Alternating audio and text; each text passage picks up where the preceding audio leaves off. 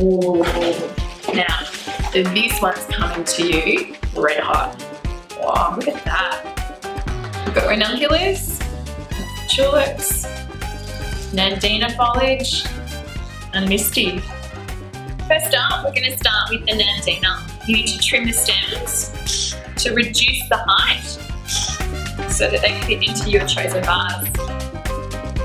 With the Misty, you want to cut the stem in the centre to turn it into two pieces and nestle it amongst the Nandina. This particular design, we're going to cluster the tulips just together on an angle.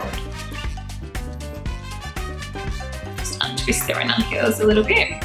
Each of the stems are quite fine and delicate, so just add a little bit of a trim and then place them in amongst the other flowers.